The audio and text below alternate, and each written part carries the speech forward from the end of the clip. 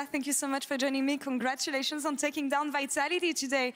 Tell me about this series, how you prepped for it, especially with the quick turnaround from yesterday and today facing off against them. And tell me about your understanding of the team coming in today.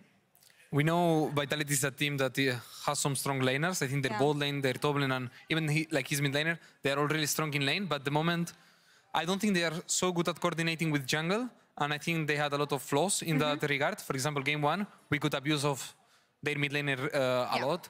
I think this game we could abuse of their top laner. So I think they don't coordinate with their jungler really well. And that's something that we do better. So I think we just abuse that.